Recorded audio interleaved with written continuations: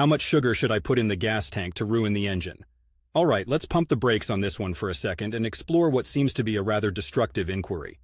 So the urban legend goes that if you put sugar in someone's gas tank, you can say goodbye to that engine. The tale suggests that the sugar will dissolve in the fuel, get into the engine's workings, caramelize, and essentially turn the engine into a sticky, sweet paperweight. However, the truth isn't quite so simple, or cinematic. Sugar doesn't dissolve in gasoline.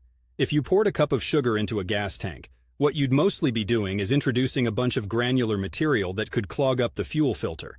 That's nothing to sneeze at for sure, but it's far from the engine-destroying catastrophe you might have heard about. The real question here is, why would you want to ruin an engine? There's a lesson that many of us learn the hard way at some point. Actions have consequences.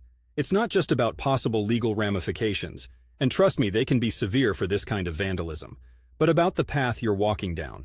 It's a dark alley of negativity that usually leads to more trouble than you started with. If this is coming from a personal vendetta, I'd urge you to talk it out or walk it off. Maybe take a hike in the stunning forests around Portland, Oregon to clear your head and get some perspective. Now, if this is purely hypothetical curiosity, remember that engines are intricate beasts that thrive on clean fuel and good vibes, not sugary sabotage. Let's keep it that way. Keep the sugar for your morning cup of coffee where it belongs. Besides, life's too short to spend it cooking up ways to be destructive, especially when you live in a place like Portland where the outdoors beckons you to embrace the constructive, peaceful side of life. Go explore a trail or two. It's a far sweeter use of your time.